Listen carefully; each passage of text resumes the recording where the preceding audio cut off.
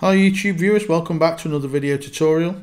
In this tutorial we're just going to cover how you change your login credentials, not your Wi-Fi password but the router password that we use to access the graphical user interface of the DD-WRT software.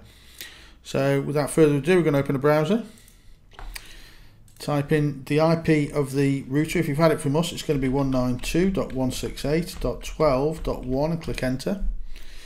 If you click on the or you're going to enter admin and password, obviously it's saved at the moment, so we're going to click into log into there. Across the top, select the administration tab and you'll see router username and password here. If you just highlight it all and just type in admin or whatever you want to put in there, and obviously password, I'm going to call it ABC12345 for demo purposes, and then we'll go ABC12345, and we're going to come down to the bottom and click apply settings. Now it does take, I don't know, 30 seconds or so just for it to obviously configure itself. Generally speaking, you can look on your router, the lights, you'll get an amber light on your power as it's sorting out its bits and bobs.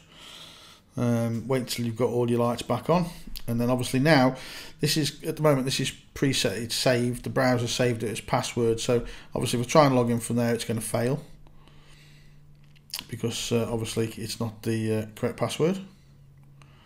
So type in admin and then ABC12345, log in, and there you go.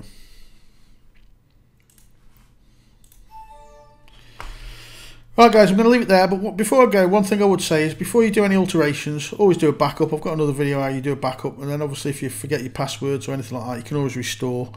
But as I say, just be aware, if you set that and you forget it, you're going to have to do a factory reset and you're going to lose all your settings, and that's when you would restore back to the file of obviously when we sent you the router. Okay, I'm going to leave it there. Thanks for watching. Hopefully we'll catch you in the next one.